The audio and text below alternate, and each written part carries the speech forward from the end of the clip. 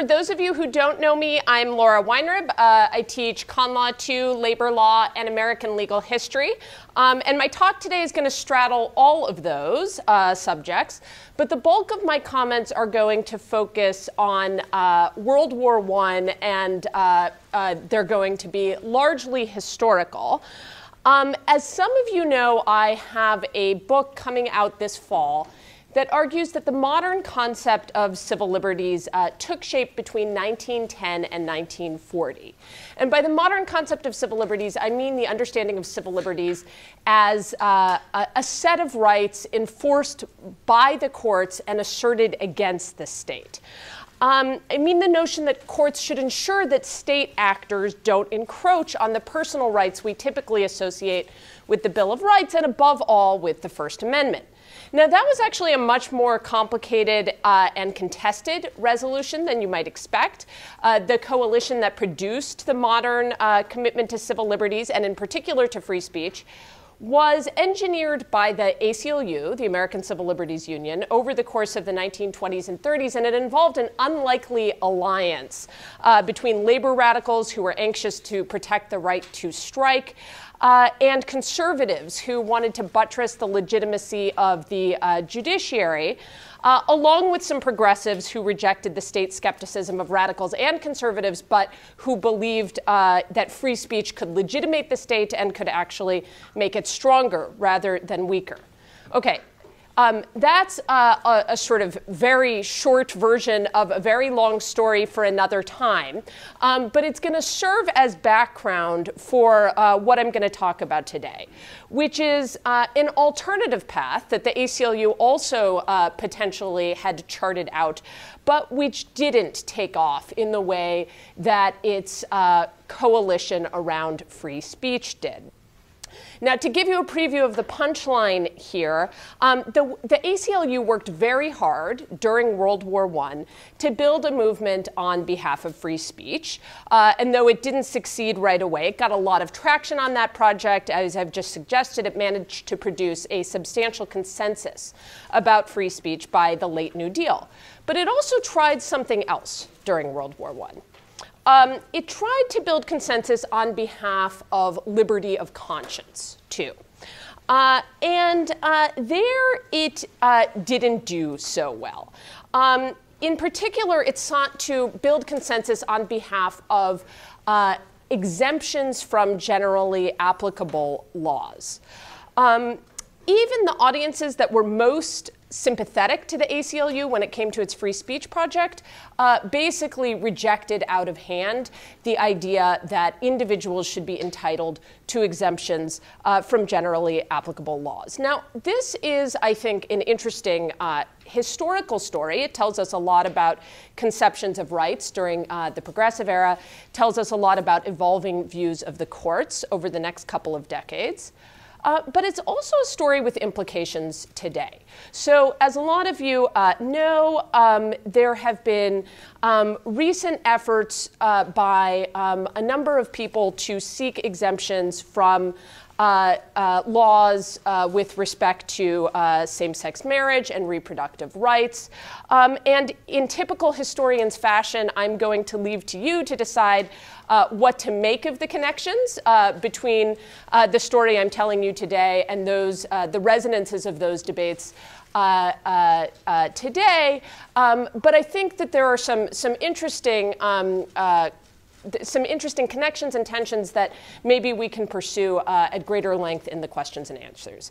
So with that, let me start by giving you a sense of the conformist climate of the First World War that got all of this started.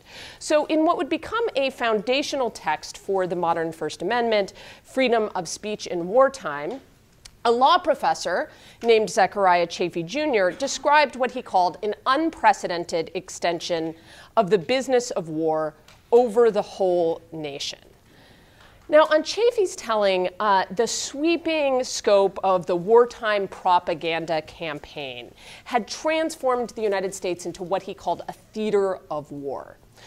Public officials, also ordinary Americans, denounced criticism of war as a threat to public safety, There were thousands of prosecutions, most of them very successful in front of very sympathetic juries, sympathetic to the prosecution, that is. And this continued even after the war ended. And according to Chafee, the new speech restrictive climate made it, as he said, increasingly important to determine the true limits of freedom of expression as a matter of national policy, as well as the First Amendment. Now, today, almost a century after Chafee published this piece, scholars still trace the emergence of what is typically called the modern First Amendment to this wartime hysteria. As I've suggested, my own view is that it's a little more complicated than that.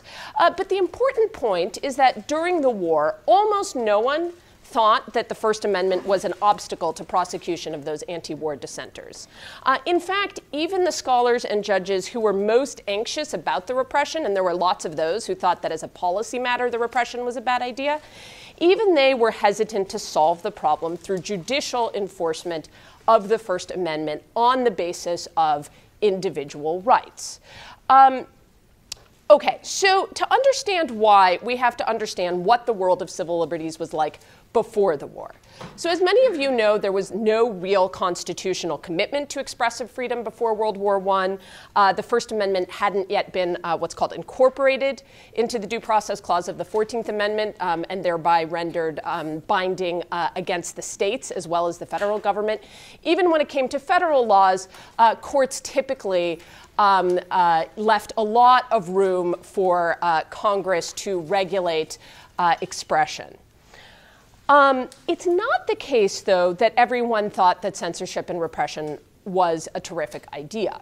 On the contrary, in the early 1910s, at the height of what's typically called the progressive era, many people within and outside government were arguing that tolerance was crucial to social progress. That's because the progressive era was a time of rapid social and intellectual transformation.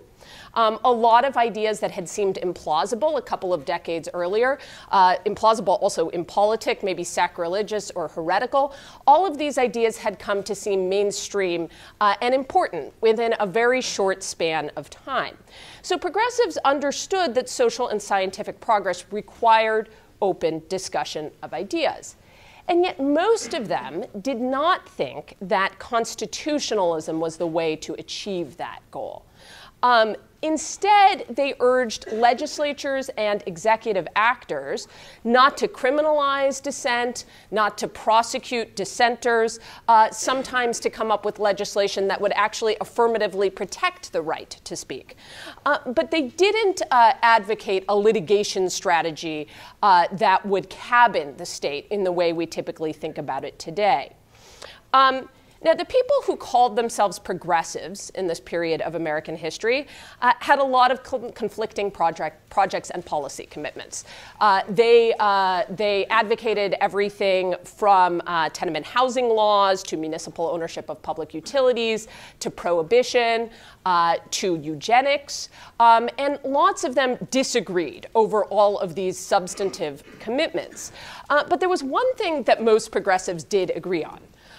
And what they agreed on was that they distrusted the federal judiciary and that they disliked a notion of individual rights that was premised on autonomy. So to understand why, we have to move further back in time to the beginning of the so-called Lochner era. Many of you will know that the United States Supreme Court and its state counterparts used the Due Process Clause of the 14th Amendment to strike down a lot of progressive legislation, including minimum wage laws, maximum hour laws, workmen's compensation laws, many of those reforms that progressives had helped to push through. They also, the courts that is, also issued injunctions against strike activity in cases that emphasize the property rights of employers, as well as the individual autonomy of workers who didn't want to be part of the union. Now, progressives, and I'm going to have to sort of generalize here. Again, there's lots of disagreement on these issues, but for the most part, progressives rejected all of this. So in place of the autonomous individual, what they championed was the public good, the common good. So Roscoe Pound, the architect of the progressive school of legal thought known as sociological jurisprudence, was emblematic of this view. And Pound believed that individual beliefs warranted protection only to the extent that they promoted the public welfare or the common good. The problem with the Lochner-era judiciary, according to Pound, was that, as he put it, it exaggerated private right at the expense of public interest without taking social circumstances into account. Pound and other progressives rejected what they call, this went by a lot of names, but among them are legal formalism, laissez-faire constitutionalism, classical legal thought. Basically, the idea that individuals are autonomous social actors with equal bargaining power. This sort of language was picked up not only by progressives, but also by labor movement themselves. Even Samuel Gompers, the head of the American Federation of Labor, cited Roscoe Pound for the idea that the individual rights that the courts were invoking in these anti-labor and anti-progressive cases were theoretically unsound, as well as socially pernicious. Okay, but on the other hand, most of these progressives were sympathetic to state-centered measures to increase public welfare, from protective legislation to labor arbitration. And in this, they differed from labor leaders like Gompers, and particularly from the more radical parts of those labor leaders, people in organizations like the Industrial Workers of the World, who rejected the state entirely. And I can't go into details here, but you'll have to take my word for it when I say that the labor movement was split on whether it was a good idea for the state to get involved in improving economic conditions and in increasing economic equality, but that much of the American labor movement staunchly resisted government intervention. Okay, so all of this is bringing us to the organization that I'm going to focus on for the remainder of my talk today, an organization that went by a bunch of names.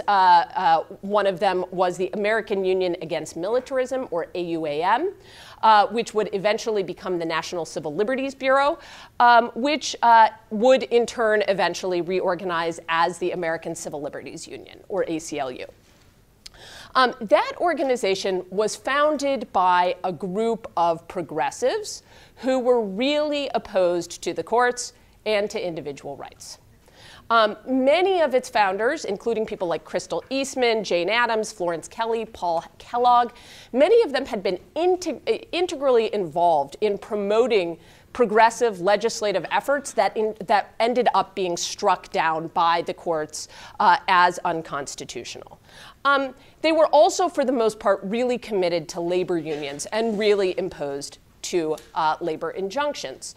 So there's a big mystery in the history of civil liberties, which is how it is that this group of anti-court progressives came to found the organization that is probably most closely associated today with court-centered constitutional litigation, or at least along with the NAACP, which we consider today to be sort of the pioneer of an approach toward reform that involves asking the court to invalidate legislation.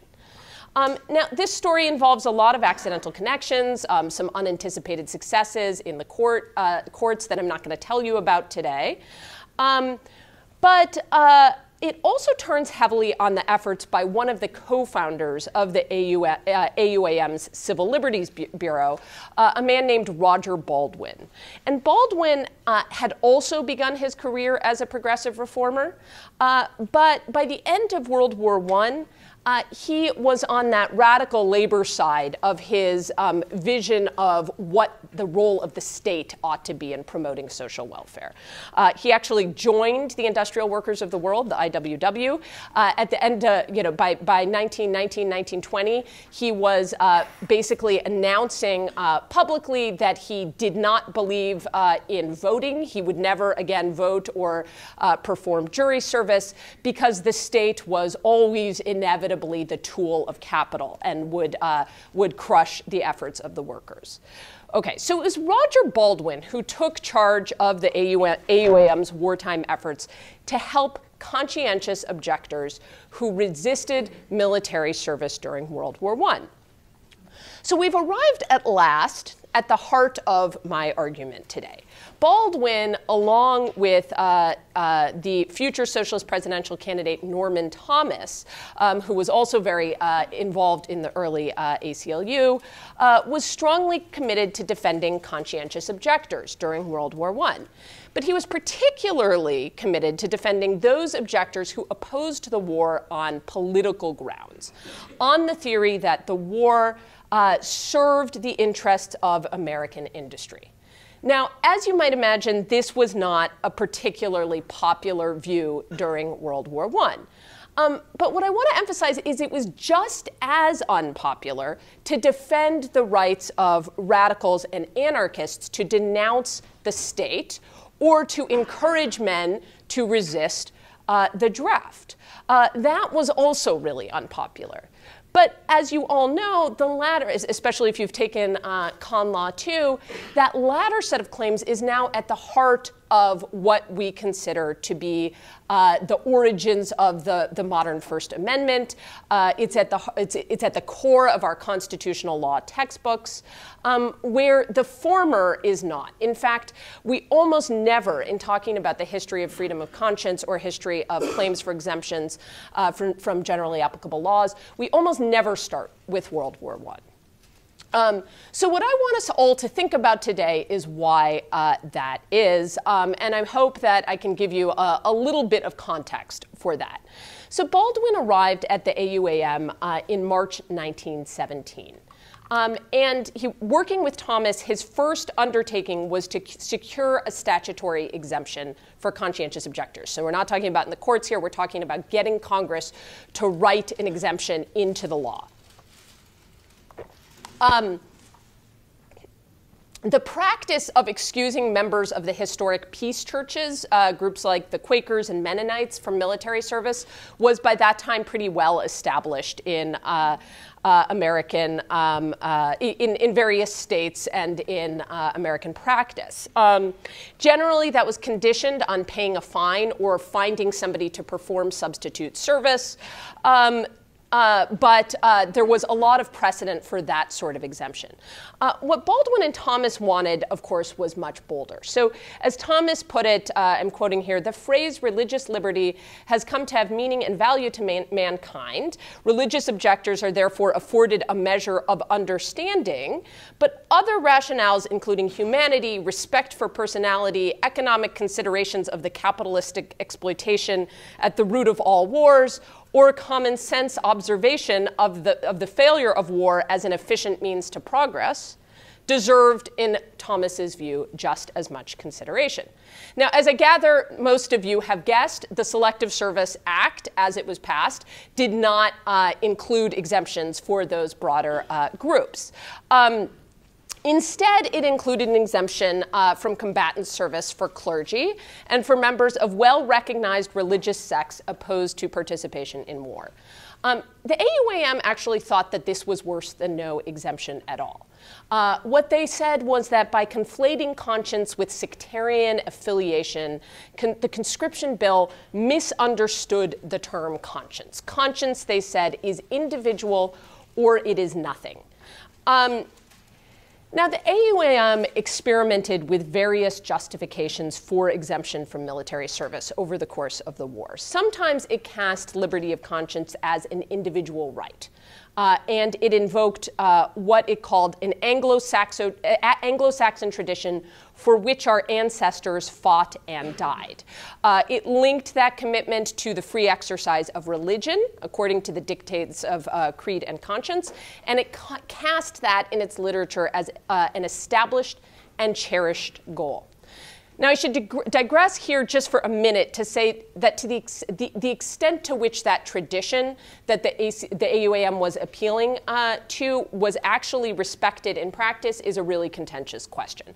So certainly we know that appeals to freedom of conscience had strong colonial roots. But the general view is that the founding era judges and politicians did not anticipate judicial carve-outs of the kind the Supreme Court created in the 20th century. On the other hand, as a matter of legislative dispensation and prosecutorial non-enforcement, exemptions from generally applicable laws probably occurred pretty regularly. In fact, the principal example was exemption from military service. Now, for the most part, advocates of exemptions in this earlier period were concerned about a tension between competing spheres of sovereignty, the worldly and the spiritual, not the preservation of individual autonomy against the encroachment of state power, the way that we think of it today. But by the 1910s, arguments for exemption had started to sound a lot like that sort of individual rights-based argument. And as a result, they smacked suspiciously of Lochner-era legalism to the progressives who might otherwise have been sympathetic to these claims.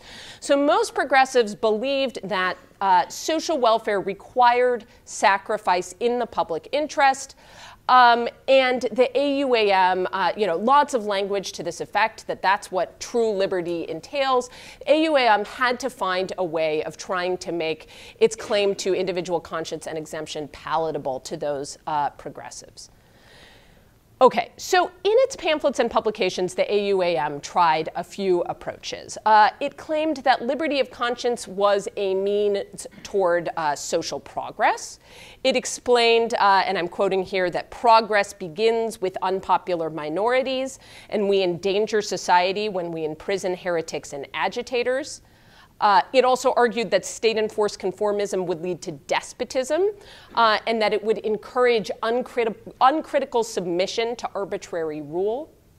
And it argued that conscientious objection was sort of an exercise in pluralism. It would prepare citizens to develop their public judgment so that society as a whole would benefit because of this. It would teach people to tolerate diverse beliefs. For a brief time, the AUAM actually managed to get some traction with these arguments. It promoted, so a lot of progressives believed in promoting tolerance on the basis of cultural pluralism. And so this idea that this served pluralism and also that it served state security managed to persuade people. The idea behind the state security argument was that unwilling soldiers would have bad morale and would not effectively fight for the country. This worked to a certain extent even within the War Department. So I'm not going to get into a really short, there's a fair amount of literature on what happened within the War Department with respect to administrative claims for conscience. But suffice it to say that there were some sympathetic officials who actually went pretty far for part of the war to expanding views for expanding exemptions for pacifists who genuinely opposed all wars. But they never were willing to go to the extent of these political objectors who were willing to serve in some wars but not in capitalist wars. And they were never willing to go so far as to exempt what were known as absolutists who also refused alternative service. More to the point, they were willing to do this as a matter of administrative accommodation, but they didn't support claims to achieve these exemptions through the courts. Okay. But these are the sympathetic progressives, right? To most progressives, even those sorts of arguments went too far. They believed that these judgments were properly assigned to representative government, not individual preferences or to sort of the dictates of sectarian scruples. And important progressive theorists quickly began to write articles describing conscientious objectors as antisocial. So the famous progressive theorist John Dewey is probably the most telling example here. And he actually blamed the American legal tradition for breeding conscientious objectors. So what he said was that Lochner-era legalism had, quote, bred the habit of attaching feelings to fixed rules and injunctions instead of to social conditions and consequences of action, as these are revealed to the scrutiny of intelligence. And he thought a more social and less personal and evangelical method would emphasize objective facts instead of the inhibitions of inner consciousness. And you get arguments like this from a number of other notable progressives. And it was opposition like that that led the AUAM to modify its wartime program. So at first, Roger Baldwin established within the AUAM a Bureau for Conscientious Objectors, the goal of which was to assist inductees whose anti-war commitments prevented them from registering for the draft. But a lot of people within and outside the AUAM, a lot of progressives, thought that was a bad idea. And so what Baldwin, along with Crystal Eastman, did to try to appease them was they suggested a reorganization, a new bureau for the maintenance of civil liberties, which became the Civil Liberties Bureau of the American Union Against Militarism. And the new bureau would continue to protect conscientious objectors, but it would situate that project within a broader commitment to personal rights. Its mission, it announced in June, was not only to provide legal advice to conscientious objectors, but also to preserve civil liberty in wartime, including and especially free speech. Now, I want to be clear here that wartime enforcement of free speech was almost as tepid in practice as claims for freedom of conscience. But free speech clearly enjoyed more support as a theoretical matter, even among advocates of the war. Many progressives thought that the time for democratic debate had ceased once war was declared, that the world would not be safe for free speech until it was safe for democracy, as one erstwhile AUAM supporter put it, who subsequently left the organization. But there were quite a few who disagreed with that view. There were quite a few who believed that it was important to preserve open channels for communication to reach what they considered to be the most democratic outcome. And these were the arguments that led Zechariah Chafee, who I opened with, to eventually endorse a strong First Amendment. So to give you a sense of the difference here, I'm going to return to Chafee's freedom of speech in wartime. As Chafee explained, the First Amendment protected two distinct kinds of interest in expressive freedom. The first was an individual interest, the need of many men to express their opinions on matters vital to them if life is to be worth living. But the second was a social interest in the attainment of truth, so that the country may not only adopt the wisest course of action, but carry it out in the wisest way. And in Chafee's view, it was that second that was much more important. And while Chafee was unusual in advocating a judicial solution, a lot of people agreed with him as a theoretical matter. That there was something important about preserving the channels so that for those inputs into the democratic process, so that the outcome could be more legitimate and reflect better informed opinion. In fact, even the New York Times during the war defended as indubitable the right of conscientious objectors to disapprove, even while it basically prescribed imprisonment for people who persisted in their refusal to serve in the military after they had failed Congress they had failed to persuade Congress to change the law. Okay. So I'm going to have to skip over what the Civil Liberties Bureau actually did during the war, including how and why it started bringing legal cases.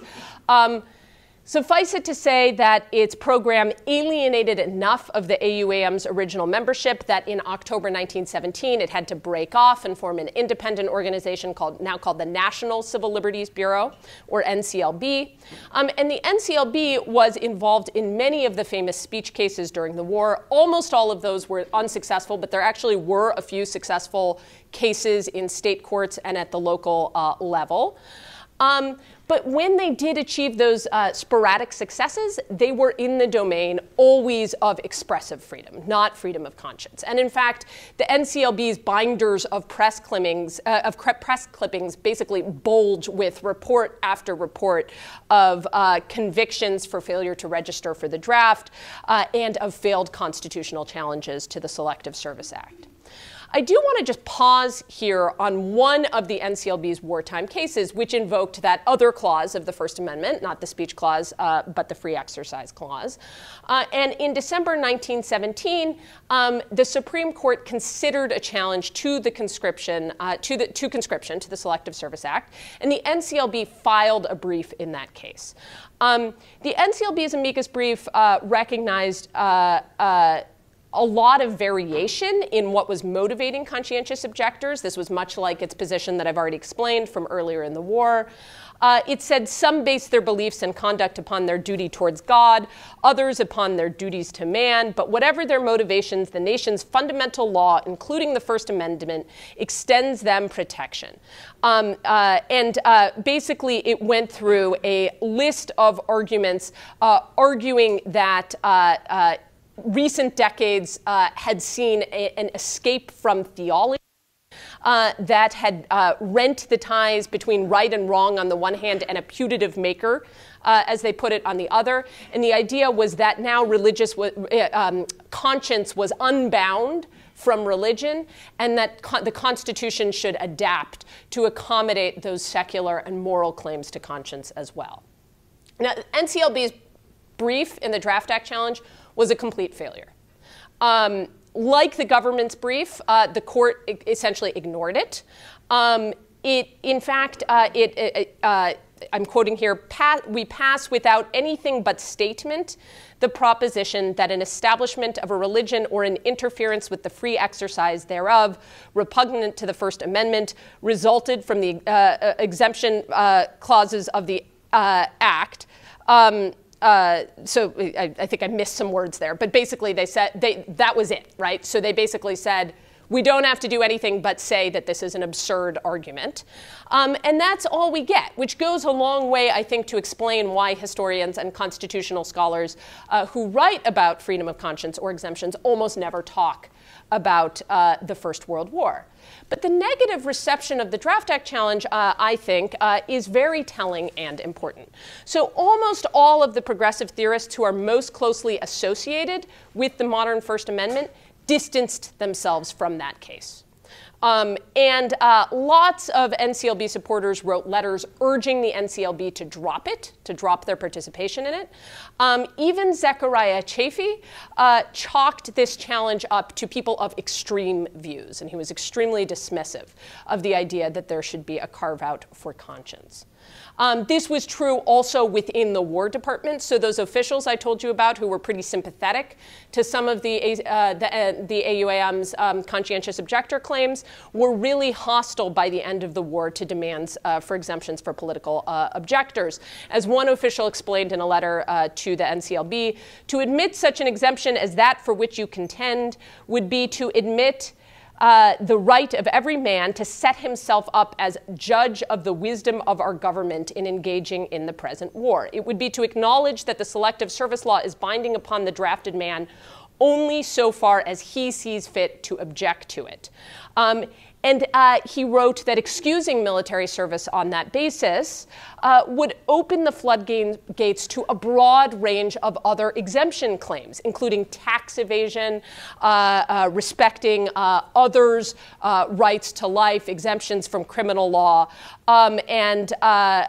basically that this amounted to, quote, the negation of law, of authority, of government, when the individual is prepared to assert that these collide with his conscience. Okay, so World War I taught the organization that would become the ACLU that claims for expressive freedom were more acceptable to progressives than claims for exemptions on the basis of conscience, right? Both had yielded to the war. Both lost often in the context of wartime repression. But the two types of failures were different in kind. Judges and public officials who were sympathetic to free speech rejected exemption claims not only as a function of wartime interest balancing, not simply national security is more important than this claim during the context of the war, but essentially as completely incompatible with the progressive worldview.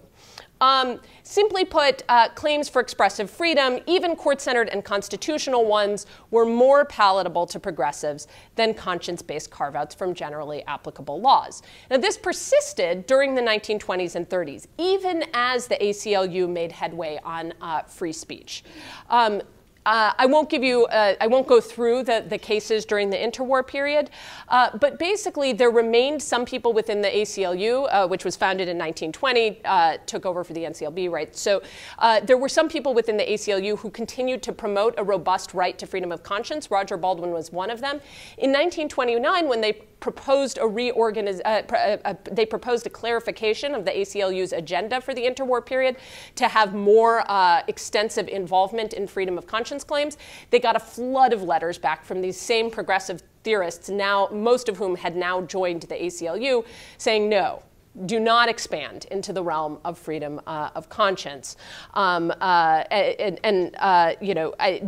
goes even though the ACLU filed briefs in a number of cases that we today associate with early freedom of conscience claims, probably most famously Minersville School District v. Gobitis, the flag salute case where Jehovah's Witnesses claimed a right not to salute the flag. The ACLU was very involved in that. They filed briefs, but because of the role of some within the organization, they really emphasized the free speech angle of those cases, which, of course, when the Supreme Court reversed itself in Barnett, is how the Supreme Court decided the issue.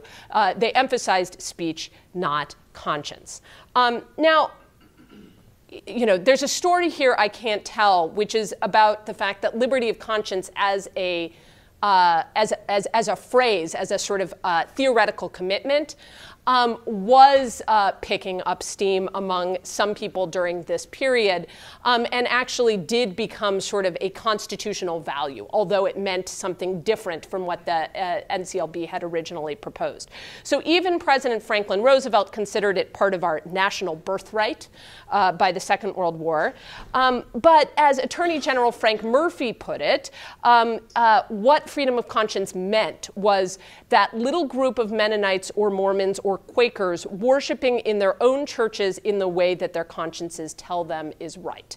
This was not about exemptions. This was about the state not interfering with sort of religious exercises of conscience in their congregations and in their personal practices. In fact, even Norman Thomas, who had begun all of this as a Presbyterian minister who was deeply committed to a very robust theory of individual conscience, by the end of the war reframed freedom of conscience as a right to argue freely according to one's conscience.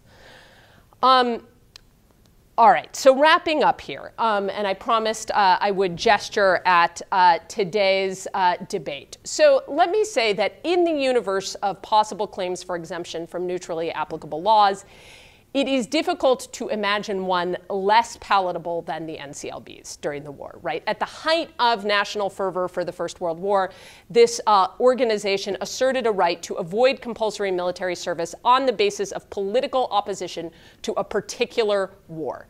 A war declared by Congress, endorsed by popular majorities, and justified as serving democratic ends. This was the war to promote democracy throughout the world. So in some ways, what's most surprising about the NCLB's efforts on behalf of freedom of conscience and on behalf of conscientious objectors is not that they failed to get their sort of biggest and boldest demands, but that they actually got any traction at all. Perhaps if they had begun with claims to free speech and gradually worked toward freedom of conscience, it might have worked differently, right? It might have been more appealing. Or if they had made a more modest claim in an area less tied to military necessity or on behalf of more sympathetic claimants, maybe they would have claimed succeeded where the NCLB failed. As things unfolded, though, that wasn't how history worked out. And it actually took half a century and massive social and cultural transformation that reshaped American attitudes toward war, civil liberties, and the state before arguments of the kind that the NCLB had espoused persuaded a majority of the court. So in United States v. Seeger and Welsh v. United States, as Americans again were drafted into military service and deployed overseas, this time in Vietnam, the Supreme Court expanded the grounds for conscientious objection to encompass ethical and moral beliefs, although they did that as a matter of statutory interpretation, not constitutional law. And for a time, the court was also receptive to claims for exemption on First Amendment grounds. So its 1963 decision in Sherbert v. Verner extended to the free exercise clause of the First Amendment the same compelling state interest requirement it had fashioned for free speech. Then 9 years later, in Wisconsin v. Yoder, the court offered its most expansive reading of the free exercise clause of the First Amendment. But I should say, even in Yoder, it declined to extend constitutional protection of freedom of conscience to political or moral claims. It clarified that a way of life, however virtuous and admirable, may not be interposed as a barrier to reasonable state regulation if it is based on purely secular considerations. Still, this case very expansively protected freedom of conscience.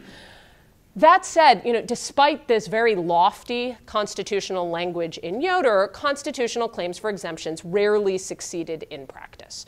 So the few successful cases generally involve denial of unemployment benefits under similar circumstances very similar to the Sherbert case.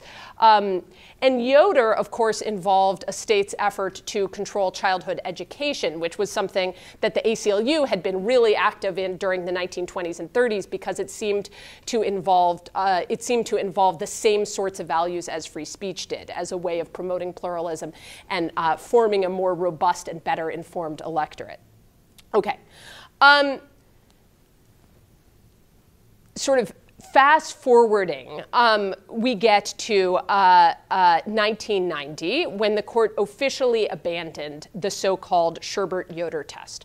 And in his majority opinion in Employment Division v. Smith, the late Justice Scalia explicitly repudiated the analogy with expressive freedom that purportedly had justified strict scrutiny in the context of religious exemptions. What he said was that the two contexts were not remotely comparable, and to recognize a private right to ignore generally applicable laws would create a constitutional anomaly. I see I'm running over time, so let me just very, very quickly wrap up here. Despite all this, by the time that Smith was decided, there was a lot of demand for a more robust vision of exemption from generally applicable laws. That led to the Religious Freedom Restoration Act, which was passed with tremendous bipartisan support, and the ACLU testified in Congress on behalf of RFRA. It considered it one of its crowning achievements. Bill Clinton signed it and said, there's voicing wonder at the unusual alliance of forces that are often at odds across religious or ideological lines. But this sort of euphoric moment of consensus about religious exemption, as most of you know, was short-lived. At the end of the 20th century, the changing nature of demands for exemptions under RFRA and its state counterparts began to trouble the ACLU. And an escalation in the rhetoric of religious freedom and liberty of conscience corresponded with a proliferation of claims related to same-sex marriage and reproductive rights, which led the ACLU to complain that RFRA was being used as a sword to discriminate against women, gay, and transgender people and others. Okay, so just to bring you up to speed, the ACLU has recently criticized the newest set of challenges to the ACA's contraception mandate for endeavoring to deprive women of a benefit guaranteed by the law, and has basically distanced itself from this law, which it helped to pass. Now, the NCLB obviously could not have anticipated the world of RFRA, the Affordable Care Act, and other cases. It would not have worried, as the ACLU does today, that exemptions from generally applicable laws might be made to force employees to pay a price for their employer's faith. And that's because at the height of the Lochner era, employers' constitutional and common law property rights ensured that employers could hire, fire, and allocate or deny benefits with almost perfect impunity. So liberty of contract was constitutionally secure. There was little reason to worry that businesses would discriminate on the basis of religious freedom instead. Still, even within the ACLU, those progressives who had confronted the costs of counter-majoritarian constitutionalism head-on really distrusted the extension of individual rights. So let me wrap up with what is, I think, a sort of telling pairing, which was in the trial of Roger Baldwin himself for failure to register for the draft. And as it turned out, the person who sentenced him was a judge named Julius M. Mayer, who in 1905, as Attorney General of New York, had unsuccessfully defended the maximum hours law at issue in Lochner v. New York. And by happenstance, it was Mayer who sentenced Roger Baldwin to jail for failure to register. So to Mayer, Baldwin's refusal to submit to state power, as he put it, threatened the very basis of democratic government. He said, "I think such an attitude would have led inevitably to disorder and finally to the destruction of a government which, with all of the imperfections that may attach to human government, has proved itself, as I view it, to be a real people's government." He said the success of American democracy was evidenced by the millions upon millions of men who voluntarily obey the laws, and some of them requiring great sacrifice, which, as enacted by the legislator, embody the judgment of the people at large. So I guess I'll leave off there. I don't want to suggest that there's a neat answer to this problem. What I want you all to take away from this is the fact that these tensions are deeply embedded in the history both of free speech and of freedom of conscience as the way that they've unfolded. I think it's worth pausing to think about whether the limitations that sort of were written into the way that civil liberties developed in American history still have resonance and purchase when we return to these issues today. So I think, does anyone know when does this, 1:15. Okay, so I'd love to take a few questions. Yeah. Thank you so much. You talk more about the distinction, though, between religious rights, which seem to have a very clear, long-standing history of exception from general applicable laws, which include the other case that the Autonomy picked up in the 8th grade, and the Sherbert case, which had the Seventh-day Adventists being exempted from the requirements to work on Sunday, or on Saturday, rather, and the, as you were explaining, the development over time of the conscientious objectors who are not based on religious rights, but right. decide as a divine requirement that they not follow from the general law. Right. So, obviously, this is a central question and a really important one, right? So, for people who are inclined to sort of dismiss this history of the ACLU's unsuccessful effort to expand exemptions, the obvious response is, well, of course, but they were pushing for secular exemptions that were not deeply religiously rooted. Now, as many of you are probably aware, that sort of religious kernel has sort of unraveled also in the contemporary space involving exemptions, so that recently a lot of people have been asserting secular exemptions from these sorts of laws. There was actually a district court opinion that, in fact, upheld credited a secular organizations' opposition to distributing contraception on the basis of freedom of conscience, essentially, the Free Exercise Clause, even though it wasn't religiously rooted. So there's a real question. This is a live question of what's going to happen in that direction. And in fact, actually, in the briefing in the case for Friedrichs v. California Teachers Association, not in the briefing, in some of the public comments, there have been a lot of claims about how what the law at stake in that case does is it infringes on the freedom of conscience of workers who don't want to join the union. So this language has sort of been imported into other contexts, even if not strictly constitutionally. But clearly there's a distance between these two.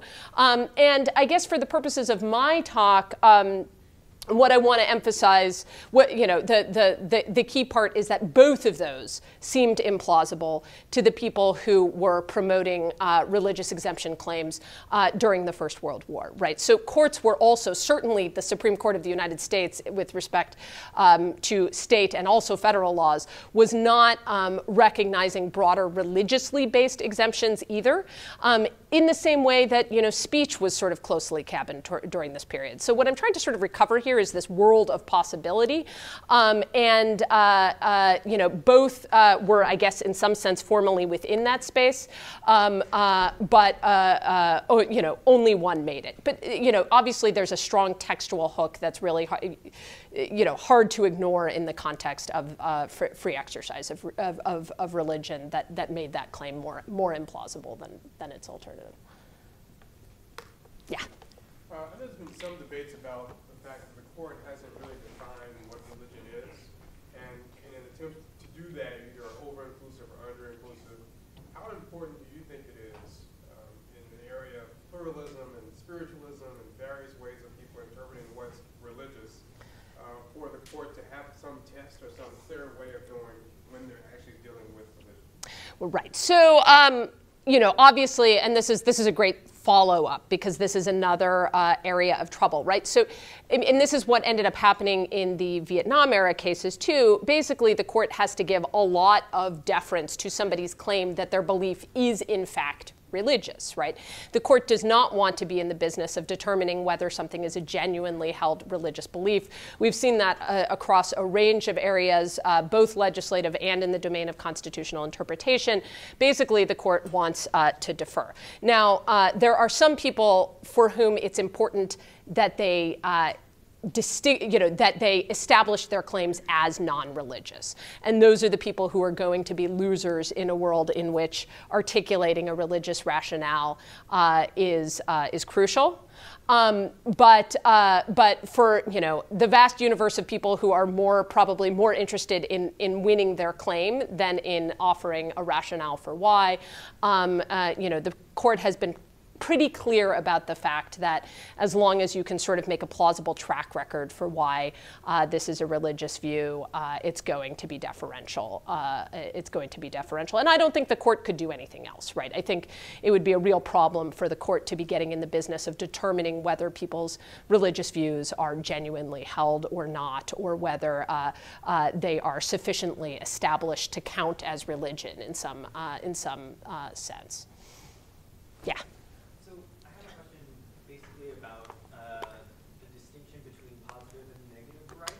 Mm-hmm. Does that play any role in the story that you told?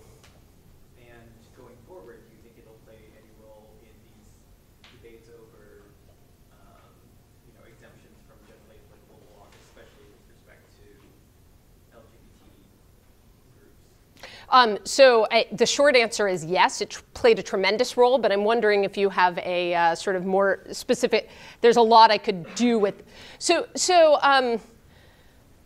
look, there's a big literature on whether that distinction actually makes sense, right? The distinction between positive and negative rights. I will say that from the perspective of people who were engaged in it, it was a distinction with traction. And so the idea was that positive rights were rights that were granted by the government. Socioeconomic rights were typically put in that bundle, whereas negative rights were rights asserted against the government as the actor. Now, I should say all of these people were sophisticated and understood that state action operated in lots of different ways, including in the enforcement of common law rights through the courts. But still, they understood something, they had some view of a sort of underlying arrangement of interactions that were outside of the domain of typical state action. So the ACLU fought against New Deal progressives who wanted a much more robust positive rights theory of civil liberties during the 1930s, and who wanted to do that by actually, making a sort of constitutional claim for socioeconomic equality. And the ACLU, because of that skepticism I told you about that stemmed from its connections with the industrial workers of the world, really distrusted the state. And as a result, really pushed toward a more negative rights view, which is the one I think we're left with today. It's not so much core, I mean, that's certainly a part of the story about exemptions as well, although I think it actually plays more into the story about labor and workers' rights, which I've sort of left to the side for the purposes of this talk. To what extent do these debates have resonances in the international arena, whether it be at the drafting of the Declaration of Human Rights and subsequent covenants of the United Nations or the Helsinki process, or is it fair to say that sort of the expressive rights guaranteed by the American law were kind of the frontier of what these international efforts? So it's a great question. It's not something. Is Lyle here? I thought I saw him before. No. So it's a question that, in fact, one of our students is working on right now, and is, I think, a really rich one. What he's showing is that a lot of legal actors who were involved in articulating these rights and sort of in that conservative radical coalition that I told you about before were the same people who were importing that onto the international stage and were very active in drafting the Universal Declaration. But I would say a lot of it did originate with, Roger Baldwin, for example, was extremely active in promoting international human rights separately from the ACLU, and was very influential in that movement. But they were pretty disentangled. At least in the 1920s, they kept those spheres, and 30s, they kept those spheres pretty distinct. Did Baldwin and his buddies have did they have kind of an idea of how they would make the freedom of conscience exemption workable? Because it seemed like it was, or did it just never come up because it was so narrowly focused on draftability? Well, so this is the crazy thing, right? I mean, you have to remember that Baldwin wanted to dismantle the state, right? So, I mean, the idea that it would lead to a problem with exemptions from all of these other areas that Mayer and others were concerned about, for him, that was the beauty of it, right? If what you're trying to do is unravel the state, then the best way to start, you get this entering wedge with a right to religious exemption. And I guess we're gonna be out of time, so that's a great place to wrap up, because I think that that's the cliff that advocates of exemptions today have to reconcile themselves to. Where is the stopping point for this? And do they really want to be aligning themselves with Roger Baldwin and the IWW?